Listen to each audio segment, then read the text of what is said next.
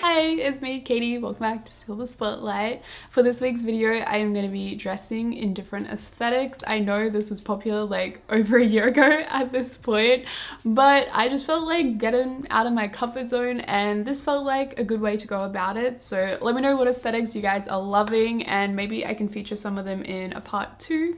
If you're interested. Before we get into the looks though, I want to give a big thank you to today's video sponsor, which is Karma. Karma is an easy and free to download app and Chrome extension that ensures you never miss a price drop or coupon code, aka your best friend while online shopping. And if you're thinking, wait a second, that sounds familiar, it's because it does. I have been using this service for a very long time, but they have just recently changed their name. So formerly ShopTagger, now Karma. Their new name is very fitting and represents the good karma they provide by helping you shop smart. Definitely what they've done for me over the years. I no longer have that impulse shopping issue, so I'm actually purchasing clothes that I know I'm gonna get a ton of wear out of, not to mention saving me some coin. My best deal still would have to be the 30% off discount I was graced with when purchasing my Stray Kids inspired Converse. I'm never gonna get over that one. You can try it too via the link in the description box. Whenever you're shopping on some of your favorite stores and see something you like, you click their cute little button and add it to your designated list. You can then be notified via email or push notifications whenever any of those items come back in stock, go on sale, or have a relevant coupon code. You can manage all your items in whatever wish list you prefer, perhaps separating them by different aesthetics or basics versus trends to really help cut down on that impulse shopping. Also, whenever you're on checkout page on your computer, you can click the Karma button once again and they will instantly scan the internet for the best available discount code and automatically apply it for you. And on top of that, they also allow you to earn cash back via PayPal whenever you're shopping with select retail partners. Check it all out for yourself via the link on screen and down below in the description box. First theme I want to try and tackle is cottagecore, and to me this is very Disney princess out in the meadows with her little animal friends. I don't know, there's a lot of maxi length dresses, florals, aprons, corsets, baskets, sun hats, and a lot of just picnic themed goodness in general. This is a really fun one because you can take it as extreme as you want or keep it really wearable for every day. I feel like the hardest part is actually just going to be finding a location to take the photos, because unless you own a cottage, what are you really supposed to do? So spoiler alert, probably not gonna nail the brief entirely when it comes to that component. For now, the first step is just picking a dress. I have 3 main options I wanted to choose before I put my makeup on in case I want to match my eyeshadow to it. Option 1, option 2, and option 3. I think I'm gonna go with this one. The neckline just feels more cottagecore to me for some reason. Plus the lady at the op shop really hyped me up, so I feel like I owe it to her. I tried to keep my makeup quite light, glowy and natural, just adding a pop of purple with the eyeshadow to tie into the flowers in the dress. And then I just wanted some kind of loose, messy curls. My hair was very oily and difficult to work with, but we did the best we could. I'm starting to feel like a real life Disney princess, so I think that means we're on the right track. Hopefully. I've just got some jewelry I want to put on and then also an apron. I've actually just DIY'd this because the lace wasn't really popping against the dress, so I just put a purple backing to it as well. Do we need an apron? Not necessarily, but my motto for this video is his personal motto is, if you're gonna hit it, then hit it till it breaks. No, pretty much just if you're gonna do it, then let's do it. So I'm trying to go as all in as possible with the resources I have.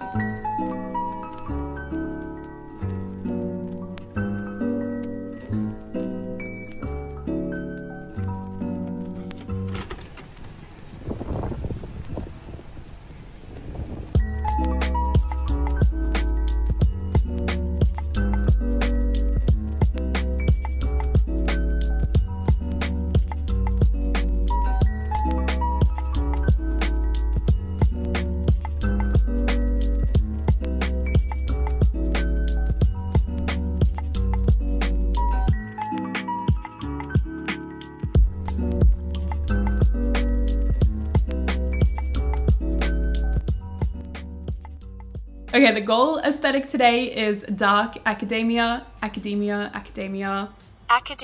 From what I've seen on Pinterest, it feels very kind of British boarding school, old classic literature sort of vibe. Definitely an intellectual, perhaps at the museum, antique shopping, a coffee shop, the library. And the color palette is mostly made up of just neutral tones, which is very different from my usual colorful wardrobe. Seemingly some of the most common essentials are things like turtlenecks, button-ups, blazers, a lot of plaid patterns in varying styles, whether it is shirts, pants, skirts. Ooh, a lot of cozy knits too, like sweater vests. In general, it feels like a very autumn scented aesthetic. I don't really know how you would make it work if you had a really hot climate during summer, but thankfully Southern Hemisphere baby here, so we are in autumn. So I think we should be able to do it. So the base I've settled on in the end is very simple. I wanted to go for a printed outerwear piece and didn't want the pants to be clashing. So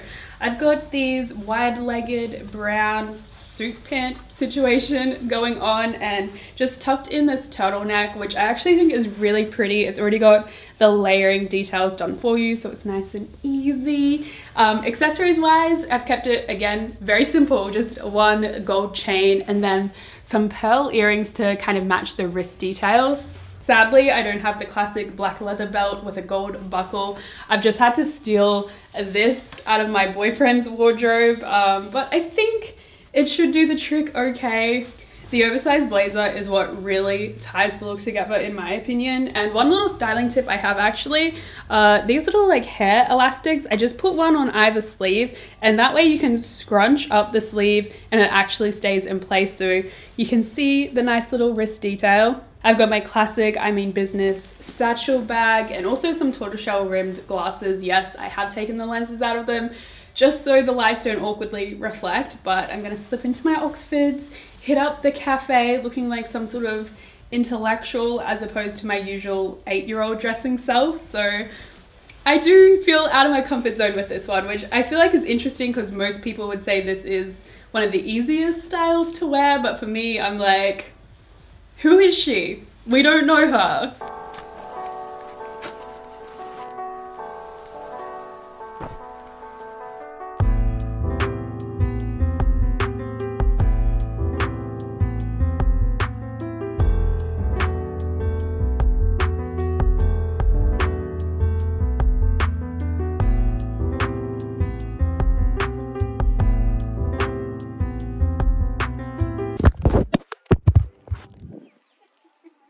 Good morning. It is 7:41 and today I think we're feeling the grunge fairycore vibe. Grunge not as in the grunge subculture whatsoever, just more as like a descriptive word, I guess, trying to indicate that it is a less clean cut version of a fairy. It's almost like more cute forest nymph, I suppose. Just lots of green and brown tones and like you've been out in the elements for a little bit too long. I've already got my outfit picked out, but before we go through the many layers there are, I thought I'd try a bit of a makeup look. I don't have many products and I certainly do not have the skills, but I thought it'd be fun to try and switch it up just a little bit. So let's see what we can do. So I'm not gonna sit here and pretend I don't look crazy, but I feel like that's kind of the point. A lot of the looks I was seeing were just very messy and like grimy. I don't know. So just trust the process. Hopefully once we have the outfit on, all will be well. I just want to do really messy hair as well. It's currently very oily, but hopefully we can get it to stay in place. Okay, this dress is going to be our base and I feel like there's not really any explanation needed. It just looks like textbook example of fairycore to me, especially with this kind of handkerchief hem. I don't know, this feels like, you know, you've been out in the woods a little bit too long, your dress has gotten a little bit tattered, but it only adds to the aesthetic here. We're just gonna layer her on up though with a few different textures like lace, fishnet, leather belt, all of which sticking to a very neutral color palette though. What to do? What's fairy? I don't know.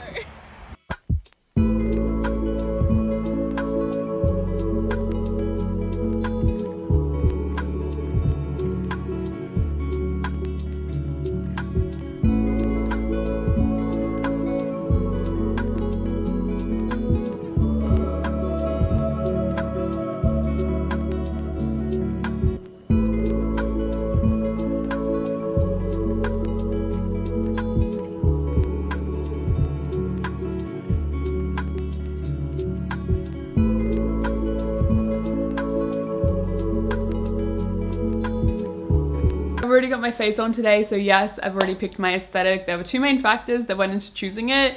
One, it is miserable outside today, and two, even if it wasn't, I don't have a car or anyone to take me out of the house. So this little section is what we have to work with today. So I figured Y2K would be the best option because I can just do it on any background and then play around with some sort of tacky 2000s edit. You guys know that has my name written all over it. So since the general theme is playing much more in my comfort zone, I want to push myself to at least be wearing something low rise, which I guess means we're kind of trying to stick more to the original 2000s inspirations rather than the reimagined trend that we've seen over the last couple of years. I feel like they're two very distinctly different styles. And even then, within the Y2K trends, there's obviously a lot of different avenues you can go down. I have this top, I really want to wear though, so we'll probably be going more for the simple life, the house bunny, that sort of styling. So this is the base outfit, definitely aiming for promo shoot for the simple life.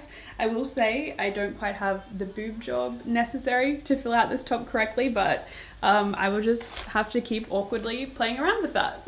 The first and only real step I'm taking to accessorize this look is just to bedazzle it a little. I know you're probably thinking, Katie, when are you going to do something about your hair? I'm not. I'm simply just going to cover it up with a cowboy hat. A pink sequin cowboy hat at that. We really didn't even use that many accessories, and I feel like somehow we've completely transformed the look into the right direction. That's hot. That's hot. I don't know. You know what? This is probably more a Nicole Richie look anyway, so let's just, yeah, forget that happened, please.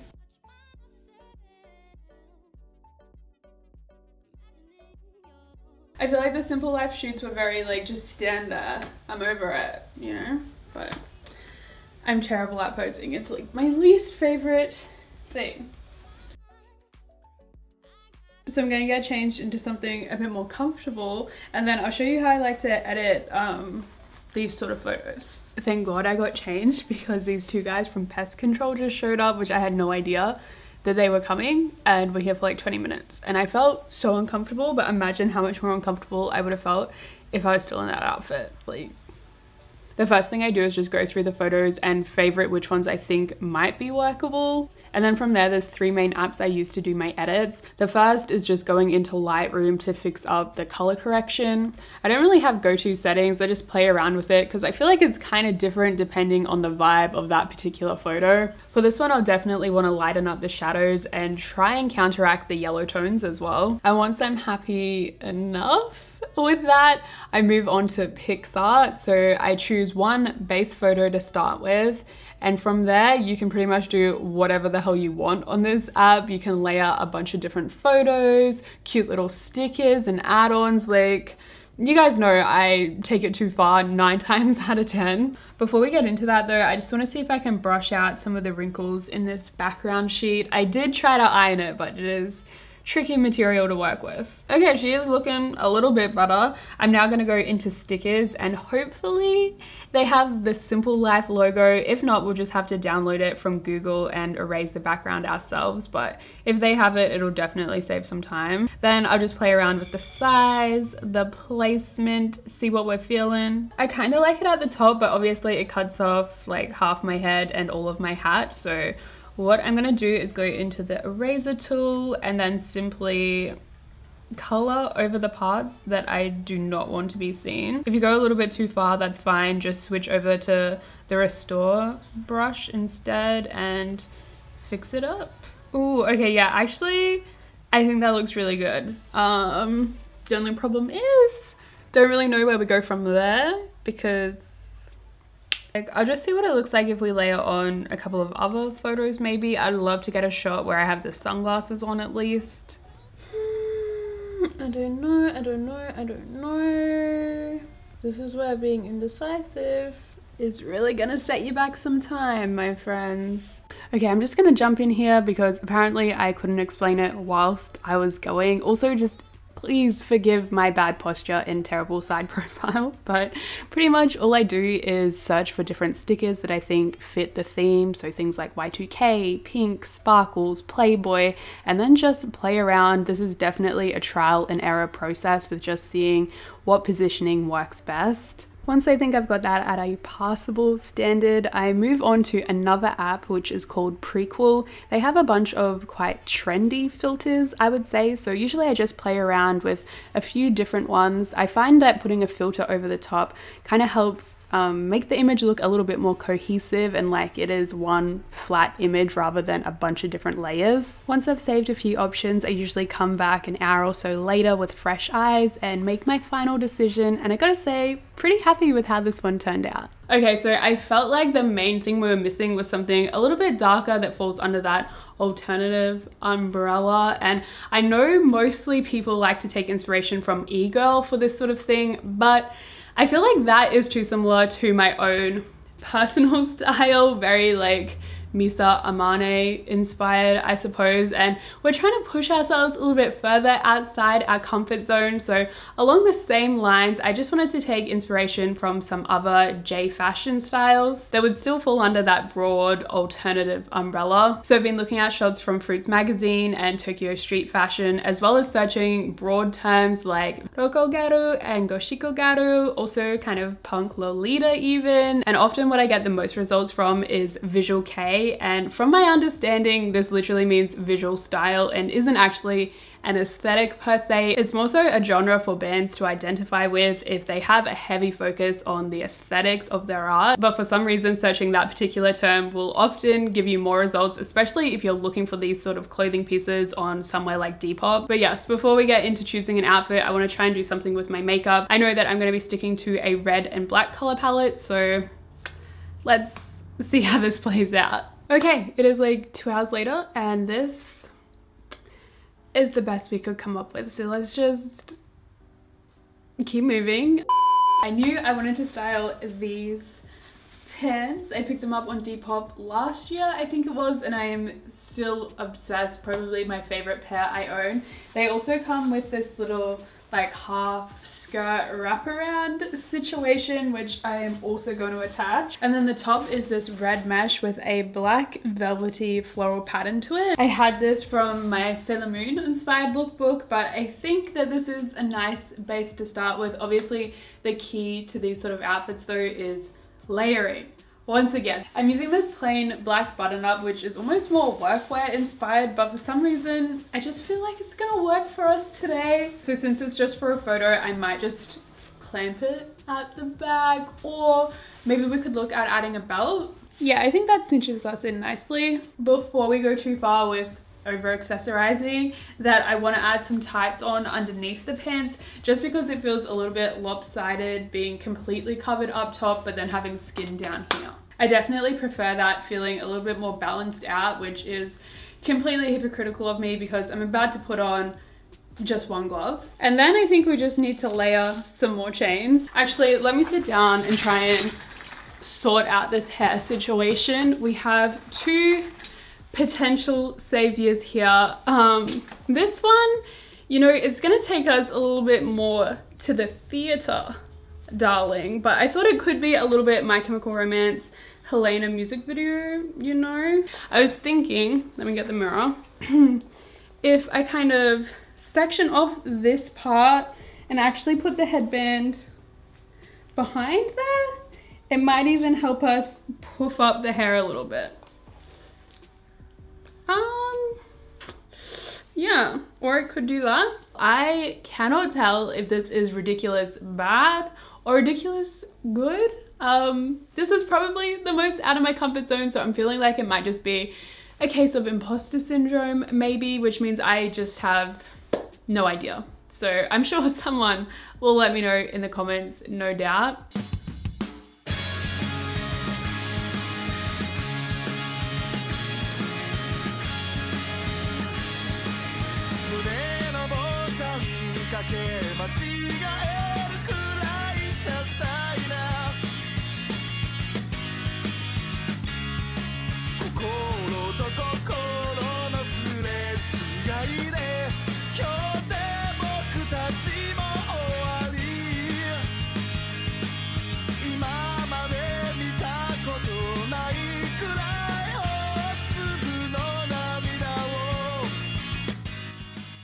Thank you so much for watching. I really hope you enjoyed. Let me know which aesthetics you thought suited me the best. For me, I think I'm gonna go with fairy grunge, and also let me know which ones you might want to see me try in the future.